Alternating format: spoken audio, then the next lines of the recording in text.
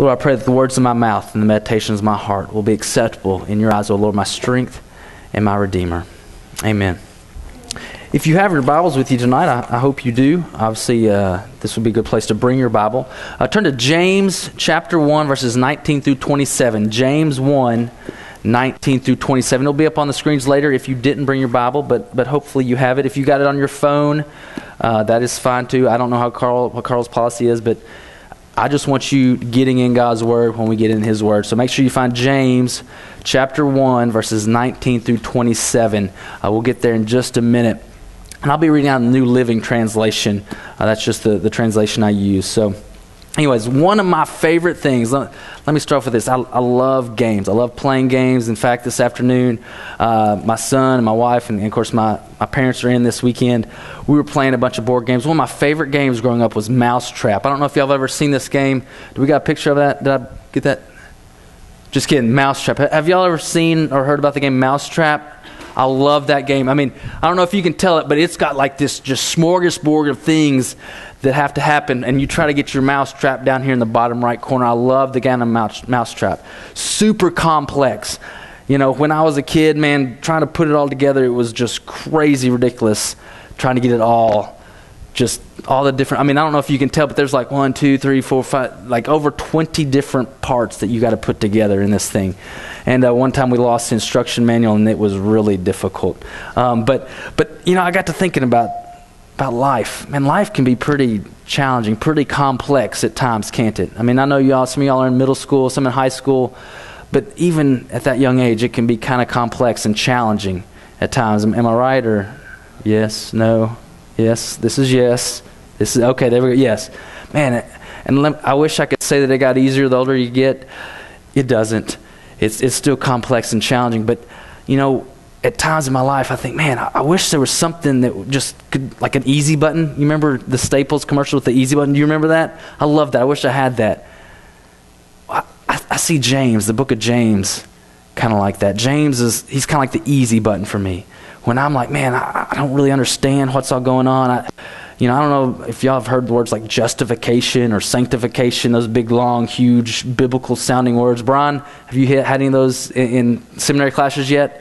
Few of those, yeah. Great words, man, great things we need to understand. But I think James understood that, man, sometimes we just like to hit that easy button. We don't like to have that whole complex mess of trying to figure it all out. Man, he just wants to give it to us just plain and simple. Let me give you a little background on James. James, most people would attribute that James, the author of the book of James, would be James. That's kind of simple, yes. But he was also probably the half-brother of Jesus. Okay, so he grew up, he knew Jesus. He came to faith in Christ later in life, and he probably wrote this book, I think in the 60s, 60 AD or so, like a long time ago. But he was writing, and he was just saying, hey, listen, let me just break it down. Let me make it real simple. You know, the game of Mousetrap, a lot of complex things going on here, but if you break it down, it's just one little piece connected to another little piece. James is like, hey, listen, let me do it like that. Let me break it down for you. In the passage we're going to look at today in James 1, 19 through 27, he's going to break it down. He's going to give you, I feel like, 3 components, 3 parts to say, listen, when you're in this Christian life, when you're walking with Christ, these are 3 things that need to be affected, that you need to be working on, that you need to allow God to mold and shape you in. The first one, I think, is your attitude. The second one is your behavior, and the third is compassion. I try to make it real easy for you, A, B, C. Okay, I don't know if you caught that, but attitude, behavior, and compassion. Let's dive into God's Word here real quick in James 1, verses 19 through 27. Like I said, if you don't have it on your Bibles, it will be on the screens, but follow along with me either way. It says, understand this, my dear brothers and sisters. You must be what? Quick to listen, slow to speak, and slow to get angry. Verse 20, human anger does not produce the righteousness God desires. So get rid of all the filth and evil in your lives and humbly accept the word of God, the word God has planted in your hearts, for it has the power to save your souls. But don't just listen to God's word. You must do what it says. Otherwise, you're only fooling yourselves. For if you listen to the word and don't obey, it's like glancing at your face in a mirror. You see yourself, walk away, and forget what you look like. But if you look carefully into the perfect law that sets you free, and if you do what it says and don't forget what you've heard, then God will bless you for doing it. Verse 26 says this, if you claim to be religious but don't control your tongue, you are fooling yourself, and your religion is worthless. Pure and genuine religion in the sight of God the Father means caring for orphans and widows in their distress and refusing to let the world corrupt you. Man, first off, James says, listen, let me tell you something. It's your attitude. How is your attitude? Is it Christ-like? Do you walk around each day and how is your attitude? How are things? How do you take things? And I think he shows us three ways that our attitude can be affected. Three areas that can hurt our attitude. First off is how we listen. Do you listen well? Or are you ready and responsive? Do you have a readiness to listen to what people say? Maybe it's your teachers or your brothers or sisters or your parents. Or are you like just trying to get in your 2 cents real quick? For the longest time, and even sometimes I struggle with, all right, when somebody's telling me something, man, I'm ready to jump in there. My wife had this saying on our board one time, about how, sometimes it's just good to have a filter between your brain and your mouth. You know what I'm talking about? Maybe somebody like that. It just, whatever they think of, boom, it comes out of their mouth. Whether they're not even listening to what you're saying, they're just thinking about what they're about to say to you next. Man, you got to listen. And if you're not willing to listen, man, it's easy to get that bad attitude, because if you're not willing to listen, you're definitely going to be quick to speak. The word says slow to speak. God's word says slow to speak. But man, you're going to be quick to speak. You're going to be trying to say something. You're going to have some hasty word. It's going to be probably something that you really didn't think of. Like I said, there's going to be no filter for what's going in between your mouth, or coming out of your mouth from your brain. You're just going to try to say whatever comes to your mind as quick as you can. And then lastly, if you're not listening to what people are saying, and if you're just shooting stuff out, stuff's just spewing out of your mouth as quick as it can, man, it's going to be real quick to get angry, isn't it? This says, slow to speak and slow to get angry. Man, does that anger control you? Do you allow that anger to affect you and to just basically be in charge of your life, or do you guard against those flashes of anger? I'll be honest with you. You can ask my parents. When I was a kid, man, I'd fly off the handle at anything. Man, I had a real problem with my temper, with my anger. My mom would be like, hey son, can you take out the trash? It's getting full. What are you talking about? I don't want to take out the trash. How come I always have to take out the trash? It's not my job. I'm not the only one living here. I had 2 other brothers, and I was always mad that I had to take out the trash all the time. I'd get upset real quick and real easy. My human anger would come out. Verse 20 says this. It says, human anger does not produce the righteousness God desires. And I think it's important to understand here the difference between human anger and Jesus when he got angry. How many of y'all remember the time that Jesus got angry in the temple and he drove the money changers out and drove those people out? He made that whip. Man, that's a great picture I love of Jesus. But a lot of times we think, oh, well, Jesus got angry, so it must be okay if I get angry.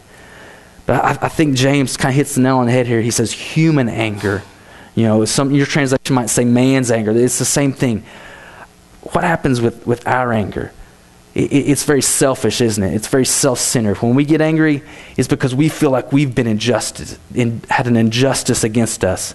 It feels like, I've been wrong, so I deserve to be angry. I deserve to, be mad and, pump my fist and, yell at you or whatever. Do you do that? I saw you, I pump my fist. I get upset and mad and angry. But we look at Jesus, and if you read that story in Matthew where Jesus gets upset and he gets angry, some translations say zeal. He has some zeal for the Lord's house.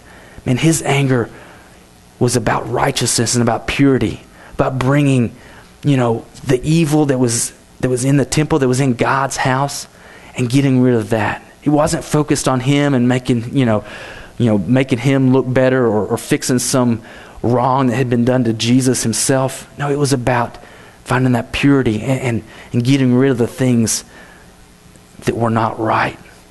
I think far too often we kind of just say, okay, you know what? I'm going to get angry and it's okay because, but But no, God says, no, listen, man, don't let that anger control you. It doesn't produce the righteousness that God desires. Let me give you an example about how this kind of works together. About 2 weeks ago, for those of you who don't know, I work at Pepsi. I deliver Pepsis. And it can be a pretty challenging job at times. Lots of long hours. You're in and out of stores. And you literally have to carry, you got a dolly, but, you got to carry all these cases of drinks. And I was getting really discouraged, I'll be honest with you. And, some other people were kind of talking. They were kind of like, oh, man, I hate this. This is going bad. And, and as they were saying that, as I was supposed to be listening to them, and if I'd just been, quick to listen and just listen to them and said, but no, what was I doing? I was already thinking, oh, I know exactly the same thing, man. I was in the store the other day, and, the customer was getting mad at me because I didn't have any Diet Pepsi, blah, blah, and then it's just, so I'm already thinking this. And then as soon as they got done speaking, I jumped in there. Yeah, I know what you're saying. This other customer, he chewed me out because I was 30 minutes past the time he wanted me to be there, and blah, blah, and I'm starting to rant and rave, and I'm getting upset, and I'm getting angry, and I come home, and my wife, she's like, man, Frank, what's wrong with you lately?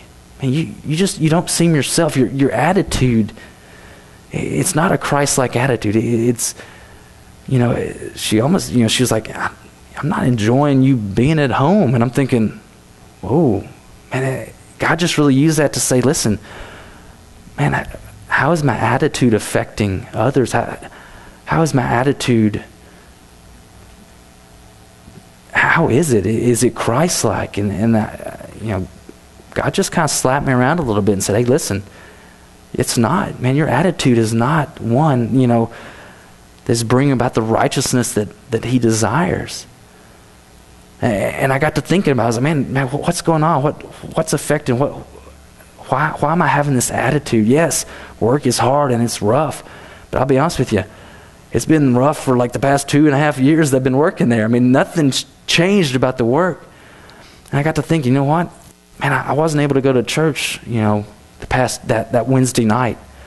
I had to work late. Now, I'm not making that excuse, but I wound up having to work late that night, so I didn't get to fellowship with the body of believers then.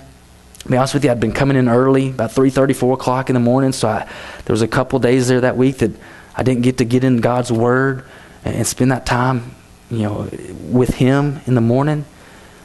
And I realized, man, it's amazing the difference missing that time with God and getting in His Word and listening to what He has to say and how it can affect my attitude. But here's the thing. It's not just good enough to listen to the Word, to listen to me speak or Brother Carl speak. Brian, man, I know that Brian's been speaking some, man. Listen, it's not just good enough to listen to it or to even to read it. Man, you can do that. And what does God's Word say? Check out verses 22 through 26. It says this, but don't just listen to God's Word. Exactly what I was talking about. Wow, you think I was like smart or something. No, I'm just kidding. I got it from Scripture. But don't just listen to God's Word. You must do what it says. Otherwise, you're only fooling yourselves. For if you listen to the Word and don't obey, it's like glancing at your face in a mirror. You see yourself, walk away, and forget what you look like. But if you look carefully into the perfect law that sets you free, and if you do what it says and don't forget what you heard, then God will bless you for doing it. Verse 26, if you claim to be religious but don't control your tongue, you are fooling yourself and your religion is worthless. Man, first thing I want to hit here real quick, because he says it twice in 5 verses. Verse 22 says, otherwise you're only fooling yourselves. And down in verse 26 he says, you're fooling yourselves and your religion is worthless. Fooling yourself. Let me kind of clarify that real quick. I'm not trying to say you're dumb. I want to make sure you understand the difference between a hypocrite and fooling yourself. A lot of times, people that go to church, I've talked to people, hey man, why don't you come to church with me? They're like, no, it's full of a bunch of hypocrites. What's a hypocrite? Yeah, anybody? Allison. Person who says something that shouldn't do this, but then they don't do it. So somebody who does something or says something, but they do kind of the total opposite. Yeah, I'd agree. What were you going to say, Don? Yeah, say the same. Yeah. It's someone, but basically the thing with a hypocrite is they're doing something to try to deceive others. I'm trying to act one way. My behavior is one way. So I'm trying to deceive what you think. Man, James isn't calling us hypocrites here. In fact, I think a lot worse. He's saying that we're fooling ourselves. He's saying we're deceiving ourselves. What James is talking about here is he's saying, listen, everybody else can see through your little scheme, through your little, how you're trying to act, how your behavior is. James is saying the one you're fooling, the one you're tricking is yourself. You're acting one way, your behavior is this way, and you're thinking, oh man, I'm such a good person. I go to church, I read my Bible, I go on mission trips with Carl, I hang out with Carl, I'm good. But man, the rest of your behavior, when you're at school, when you're at home, wherever you're at, man, it is not godly. It's not Christ-centered. It's kind of like this. And I love how the analogy here uses here. Check it out. I had this friend in high school, or actually it was in college, and it was like probably about 10 o'clock. So he'd been going around for most of the morning like this. He decided he was going to cut his own hair the night before, okay? And he had great hair like mine, basically he buzzed it. But he got on there and he buzzed his hair the night before, and he shows up. Like I said, it was about 10 o'clock, and he'd had 2 or 3 classes before that. And I finally run into him, and I'm like, hey, man, you cut your hair. And he's like, yeah, man, it looks great. Don't you love it? And I'm like, yeah, it looks great, except for he had left this patch, like right here, like just on the back side. I mean, not like totally bad, but obviously had missed it. And I said, man, did you look in the mirror after you cut your hair? He's like, yeah, I thought it looked good, I was like, are you sure you looked in the mirror? He's like, wait, what do you mean? I was like, dude, you missed like a huge patch back here. He's like, what? I was like, yeah. He's like, man, I checked, I'm like cutting my hair and I'm kind of looking and doing the whole thing, and totally missed it. I mean, I don't know if he obviously could not have seen it. But that's what James is saying. He's like, listen, if you glance at yourself in a mirror and you're like, if he'd seen that patch, first thing he'd have done, man, he'd been, oh, I need to fix that. I need to get rid of it. I mean, he says he looked in the mirror. I'm praying that he overlooked it, man, because as soon as we got done with that conversation, man, he went back to his dorm room and he's like, got the clippers out again. And I mean, he probably spent like 2 hours trying to fix that thing, man. I mean, he's really intently looking in the mirror. But man, that's the thing. Man, how often do we get up or do we look in the mirror and just kind of go about our business and forget what's happening? Listen, it's easy to come to church on Sundays and Wednesdays and to hear the word. But are you allowing it to change your life? I mean, is your behavior any different? Are you just looking at yourself in the mirror, walking away with a huge patch of hair on the side of your head? Yeah, that's kind of silly, but that's the same analogy that he's talking about here. Listen. Here's the deal. I'm not an artist by any means, or sculptor or anything like that. My son was a couple weeks ago. He was out. We got some sidewalk chalk, and he's like drawing on the sidewalk, and he's like, Dad, make me an airplane. I'm like, okay, and I draw this line, and I draw this other kind of line going across it, and a little line on the end. I'm like, there you go, son. There's your airplane. He's like, that's not an airplane. I'm like, that's all I got, man. So understand, I mean, I'm not creating masterpieces here, but another real quick, middle school, we had to make these. I had this art class. My art teacher hated me because I was horrible at art. And but anyways, like she gave us this clay, and we were supposed to make like the pot or the vase or whatever. We could make anything we wanted to, but I'm thinking I'm gonna stick with something simple. Just a regular round object with hopefully like a dish type thingy. I think Walmart's picking it up. No, I'm just kidding. They're not. I spent like 3 hours on it. I'm like sitting there like, and every time I'd work on it and build it up, it'd look horrible. So I'd have to like break it down. And anybody like good with art or sculpting or like clay modeling, anything? Yeah. What's the number one? What's the first thing you got to do with like if you're working with clay and stuff? Like once you get it on there and you get it wet. Is there any like imperfections or anything in there you got to get out of it? Like yeah, the bumps. You got to like get like the air and all that other stuff out, right? Yeah. So like I didn't realize that. So like I'm just trying to build it, and somebody finally told me that, man, you got to work it and you got to mold it and shape it and reshape it, and and I'll be honest with you, it still didn't turn out great, but it was amazing once I started working with it and really like molding it and shaping it and turning it into. I think my mom thought it was a masterpiece. Hopefully she did. Yes, she still has it. Yeah. So I mean, but that's the thing. I had to work with it. I had to mold it and shape it.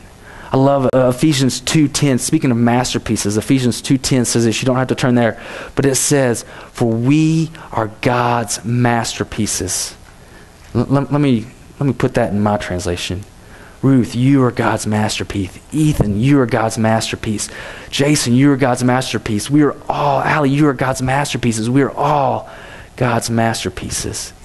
And hopefully my poor illustration of the clay bowl pot thingy that I made, of having to reshape it, hopefully you will understand, man, God is wanting to mold and reshape you.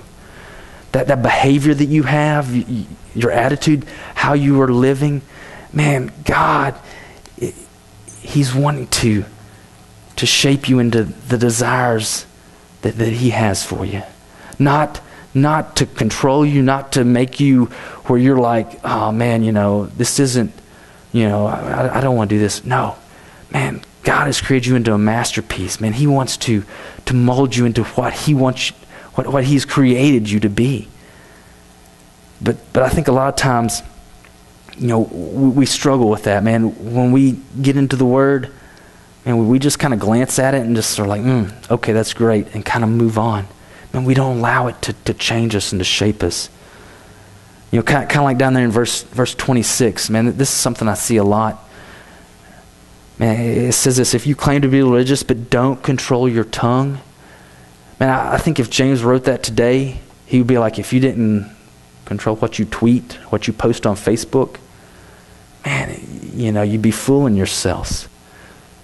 Man, I see so often, man, stuff, man, I see some kids in youth groups that I've taught, I don't think I follow any of you all on Facebook or Twitter, but different ones, man, they're retweeting stuff or they're posting stuff, and I'm thinking, man, I don't think that's what God would desire of them. Man, that's not a behavior that He would want them to tweet about, or a picture to post on Facebook. Man, what's your behavior like? Man, what's He doing? Because Scripture says, man, out of the mouth, the heart speaks. Man, what you're saying, what you're tweeting, what you're posting, man, it's coming from the behaviors of your heart. It's coming from how you act. Man, so listen, if James is saying that he's gone through all this, he said, listen, watch out, watch what you're doing. Man, are you looking in the mirror and then forgetting what you're saying? He's saying, listen, man, that's not the way. I love it. He says, your religion is worthless. Man, that's pretty harsh. But I love how he turns it there in verse 27. He says this: pure and genuine religion in the sight of God the Father means caring for orphans and widows in their distress and refusing to let the world corrupt you. I mean, he makes it so simple. He's like, listen, you don't need to be doing this. Here's what you need to be doing. Man, you need to have compassion. The orphans and the widows. How many of y'all have seen those commercials on TV? And man, they just rip my heart out with the little kids, the hungry, starving kids in Africa, or maybe the dogs. How many of y'all get the dogs or the cats at the animal shelter? Yeah, man, they break my heart. I'll be honest with you. Shh. Check this out. How many of y'all have done something about it? You watch the commercial, and I'm guilty just as you, man. I see it. That little puppy dog, I mean, he's so sad. Or I think the German Shepherd's the one that really tears me up, just the really droopy eyes. And I mean, he looks so sad, and I'm like, man, I feel for that dog. I care. I have some concern. But you know what the difference was between care and concern compared to compassion is? Compassion moves you to do something. I mean, when I read Scripture, when I read about Jesus and when he came across people in his life, what's the number one word that you see that he has for them? Grace. Grace, yes. I've already said it begins with a C, ends with compassion.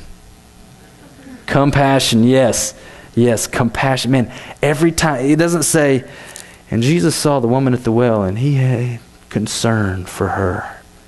No, he had compassion. Man, every time, man, compassion. Compassion moves you. It challenges you. It says, listen, man, not only do I see something going on in their life, I see them hurting, I see pain, but I'm going to do something about it.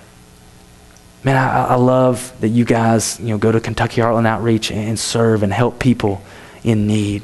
I love that you go, man, I've seen just the different pictures around your youth room about where you're serving and helping people. Man, that's awesome. It's great to do those. Please hear my heart. Man, invest in those. Spend those times. Go on those trips. But it's more than that. Man, God calls us to daily have compassion, to show his love to people. I'll never forget, I went to Northern Ireland when I was a freshman in college. Amazing mission trip. Saved up some money. It was a spring break mission trip. And we went over there for that week. Man, saw God do some amazing things. But as the week was wrapping up, God really kind of impressed upon my heart. He's like, you know what, Frank? You will go halfway around the world to share God and to share me with people that you have no clue who they are. You've never met them before. But what about that guy that lives right across the hallway in that dorm room across from yours? And you won't take the 5 feet and go knock on his door and share about me with him. Man, that really hit me hard. I thought, you know what, you're right, God. I care about people halfway around the world. And like I said, don't get me wrong, man, it is good to go on mission trips. I think y'all got back, was it Costa Rica or a couple months ago? Yeah, I mean, man, go, man. Those people need the Lord just as much as people here. But man, don't just make it a one-time, a 1 week, a short-term mission trip. Man, we need to be showing compassion to those that we meet. Who is that person in that dorm room across the hall that you run into every day? Is it a guy in your science class that gets picked on all the time? Is it that girl who has a locker 2 doors down from yours, 2 doors down from yours that nobody's her friend? Man, are we going to have compassion for the people in our lives? I'm not talking about pity. Man, it's easy to have pity or to even care about a person. But are we going to genuinely show God's love to them in practical ways? Let me tell you something. It's going to be messy. It's going to take some time. You're going to have to say, you know what, I'm going to invest in this person. My college mentor, he said this. He actually was the director of Kentucky Heartland Outreach. He said this. He said, people don't care how much you know until they know how much you care. Man, if you're going to have compassion and if you're going to share God's love with them, man, you're going to have to care for them. You're going to have to invest in their lives. You're going to have to spend time in hanging out with that girl that doesn't have any friends at that locker room. You're going to have to invite that kid that's always picked on, hey, why don't you come hang out with me? And when your friends start making fun of them, say, hey, listen, that's enough. And you're going to have to get in there. But let me tell you something. If we're going to be like Christ, we're going to have compassion. You see, there at the end of verse 27, it says, and refusing to let the world corrupt you. Now, I think the number one thing the world says is you got to live for yourself. The world says, man, you got to look out for number one. You only live once. You got to, it's all about you. Man, if that's your mentality, if that's your mindset, man, the world is corrupting you. Man, God says, listen, it's not about you. Man, have compassion on others. Because if we're compassionate, if we show that compassion, that means we take the focus off ourselves and And we say, you know what? Man, that person out there, that other is who I need to care for and have concern. And here's the amazing thing. If we're compassionate about people and if we show compassion to others, and that's going to affect our attitude. It's hard to have a bad attitude when you're caring about somebody else. Because usually your bad attitude comes from you focus on yourself and, oh, poor me, and, I have it so bad, blah, blah, blah. So when you're compassionate, when you show compassion to others, man, you're gonna have a more Christ-like attitude. And when you have a more Christ-like attitude, your behavior's starting to be affected. And you're going to start to have behavior that is more Christ-like, and it's something that God desires. And if your behavior is going after God's desires, you know what God's desire is? To show compassion to people. It's amazing how that all works together and it all comes together. Man, right now, tonight, I pray that you will understand, man, that God wants to create you into a masterpiece. He wants your attitude to be Christ-like, your behavior to be one that not just listens and looks and hears God's word and then turns and goes and acts in a totally different way. Man, he wants your behavior to be seeking after his desires. And then third, man, he wants you to show that compassion to people that are in your life. Man, who in your life can you show that compassion to? Maybe tonight, and I'm not naive enough to think that maybe tonight some of y'all are just like, I don't even have a clue what this guy's talking about because I don't even know Christ. I don't even, God wants to create me into a masterpiece. Man, I'd love to come. I'd love for you to come talk to me, talk to Brother Carl, any of the adults in this room. Man, we'd love to talk to you about the creator of this universe, the one that loved you so much that he came and died on a cross for your sins, to save you, to make you whole, to make you complete, to create a masterpiece with you. Man, he's got an amazing plan for your life. And I'm going to pray. After I pray, man, come find myself another one of these adults. Man, maybe there's something else in your life. Maybe you're struggling with something else. Man, come talk to myself, another one of these adults. Man, we'd love to tell you about God and the amazing things that he can do. And let's pray, and then we'll have some time. Lord, we just come before you now. Lord, it's so easy. It's so easy to get corrupted by this world, Lord, to get entangled, to get ensnared by that mousetrap, Lord. Lord, I pray right now, Lord, for these students, Lord, Lord, I pray that they will look into your word. They will listen to your word, Lord, and do what it says. Lord, they will not just hear it and then turn and walk away and not let it mold and reshape them. And Lord, you desire to create us into a masterpiece, Lord. Lord, I thank you for that. Lord, I pray now, Lord, for this next upcoming week, Lord, for these students, Lord, may they see those students, may they see those people that come into their life, Lord, that they need to show your compassion to, Lord. Lord, may they not just have pity or concern or care, Lord, but they will actually have compassion, Lord, and be moved to do something, Lord. Lord, I pray all this in your son's most precious and holy name. Name of Jesus. Amen.